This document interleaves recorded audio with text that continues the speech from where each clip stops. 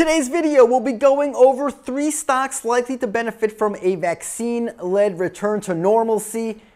A number of positive news announcements on COVID-19 vaccine progress this month have sparked a massive rally on Wall Street, with both the Dow Jones Industrial Average and the S&P 500 hitting a series of record highs in recent days. UK-based drug maker AstraZeneca became the third vaccine candidate to show that it can be as much as 90% effective in preventing people from catching the disease, following those from Moderna and Pfizer earlier this month. Taking that into account, here are 3 stocks that stand to benefit from a vaccine-led return to normalcy in the months ahead.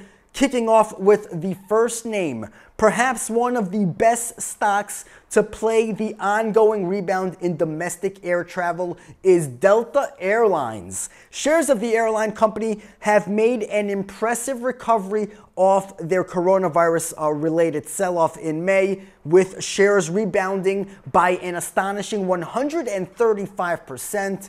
Despite the recent surge, shares are still down almost 30% year to date. Overall, the stock ended on Tuesday near its best level since March 11.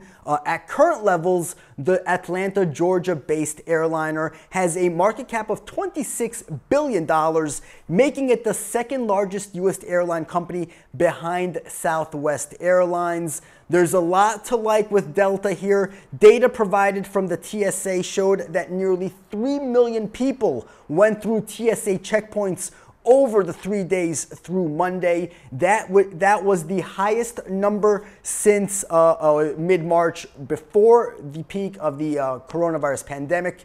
Sunday's total of more than 1 million was the highest single-day number since March 16, despite calls from public health officials to avoid traveling for Thanksgiving. So keeping that into account, the positive vaccine news could mean air travel will improve at an even more rapid pace as we enter 2021, which should bode well for Delta stock. On to number 2, the second name, Starbucks, whose shares are up nearly 12% so far this year, has managed to weather the coronavirus storm better than many of its peers in the restaurant sector. The coffee giant has taken steps to improve its digital ordering capabilities, drive-through service, and delivery and pickup options as it seeks to adapt to shifting consumer behavior amid the pandemic.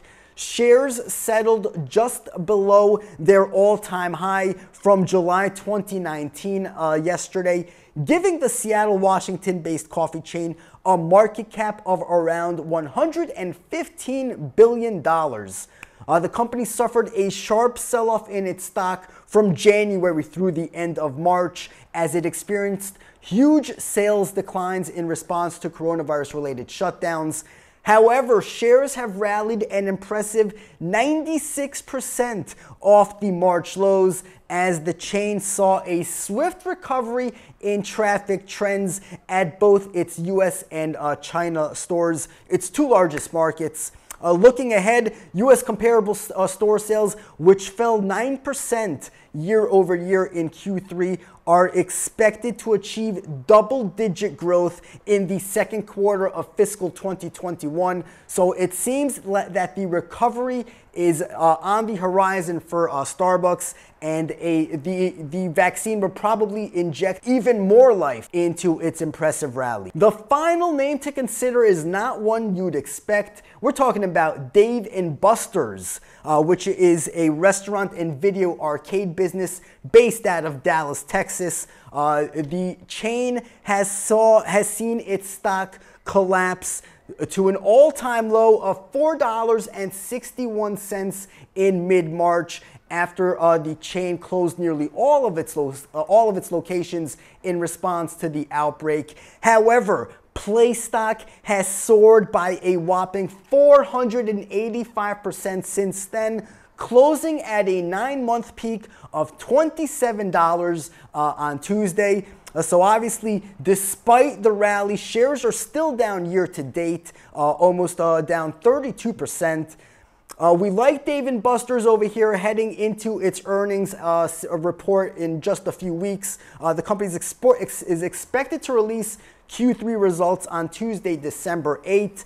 Consensus estimates call for a loss of $1.08 per share, which would be an improvement from the loss per share of $1.24 in the preceding quarter. Revenue, however, get this, is forecast to jump 128% quarter over quarter to $116 million, thanks to steadily improving sales at its reopened stores. So without a doubt, the arrival of a COVID-19 vaccine would likely result in an even quicker recovery for the arcade dining operator as consumers seeking a social dining experience return to its locations. So I hope you enjoyed this video. Keep an eye on these three stocks heading into the end of the year. And if you have any thoughts on them, I'd love to hear that. And most importantly, if you have three stocks you'd like me to go over for next week, leave me those in the comments section as well. I'd be glad to cover those. So have a good one, everybody. May the trading gods be with you.